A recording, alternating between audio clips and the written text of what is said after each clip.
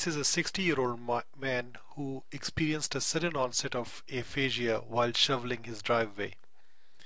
This was followed by a witnessed tonic-clonic seizure. So let me show you his CT scan first, and then we will discuss the EEG and the risk of seizures associated with strokes. So you can see this is the right hemisphere of the brain, this is the left hemisphere. You can see the effacement of sulci, so the sulcus here are quite well demonstrated. You do not see the sulci on this hemisphere. And you can see this, you can appreciate the edema. Compare the right side with the left side, and you can appreciate the swelling on the left side. And as we go to the inferior slices, you can see this nice stroke in the distribution of the left middle cerebral artery. In fact, it's a pretty big stroke. So you can see the extension of the stroke with edema, and you can see the involvement of the basal ganglia, which suggests that this is a proximal middle cerebral artery stroke. The question for you is, what is the risk of experiencing a seizure with any acute stroke? So if it is an ischemic stroke as it applies to this patient, or a hemorrhagic stroke, or a subarachnoid hemorrhage, what kind of a risk is there to experience a seizure with the stroke? And the second question is, what kinds of stroke put a patient at a high risk? And we will discuss just that. This is the EEG of the same patient. So let's first look at the EEG, and I will then discuss the risk of the seizure in patients with stroke. So this is the EEG on this patient. You can see a very clear slowing in the left hemisphere. So all the odd numbers are recording electrical activity from the left side.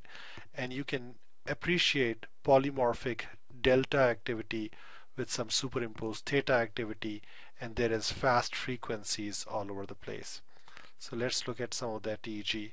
What appears as sharp waves here is actually an ECG artifact.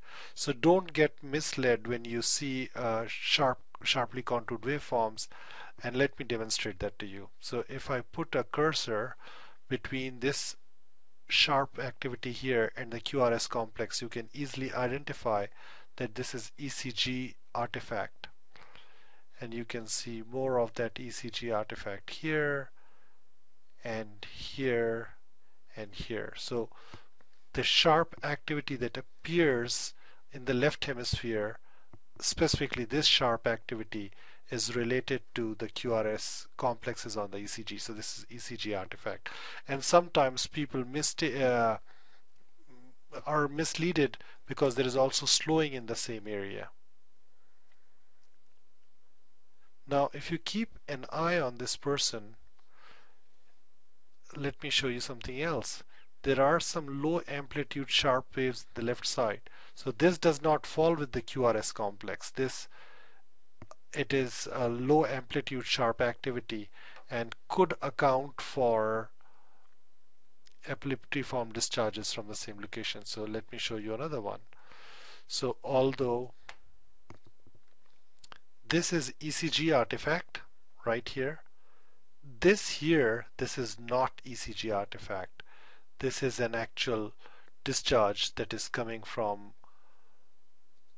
the epileptic generator. One may argue whether this is some kind of an artifact from the P wave, which is a possibility, but we'll keep an eye for that.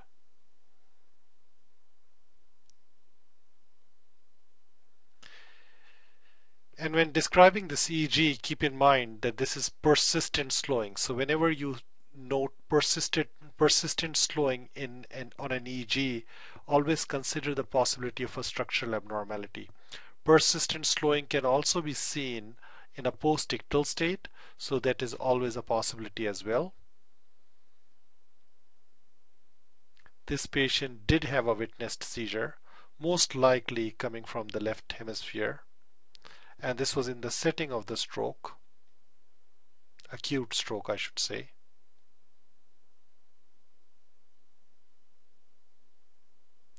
So pretty much most of this sharp activity that you see here, most of this sharp activity this is artifact from the ECG.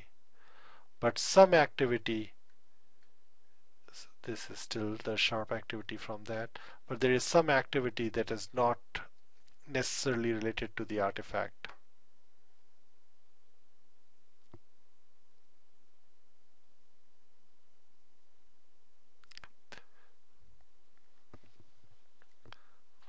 So often when a person has had an acute stroke, you start seeing higher amplitudes and more slow activity on that side.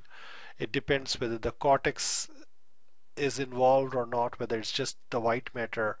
Mostly with white matter lesions, patients tend to present with polymorphic theta or delta activity.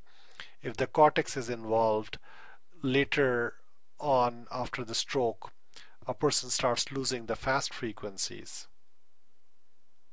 So coming back to our questions, what percentage of patients who experience a stroke have a seizure in the first 24 hours or within the first few days? So there have been a number of studies done from different places.